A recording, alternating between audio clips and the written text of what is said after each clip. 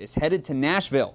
Canisius alum Blake Haubeil signed with the Tennessee Titans as an undrafted free agent as well. He had a decorated career as Ohio State's kicker. Only one kicker was selected all weekend, but now Haubeil is ready to get to work.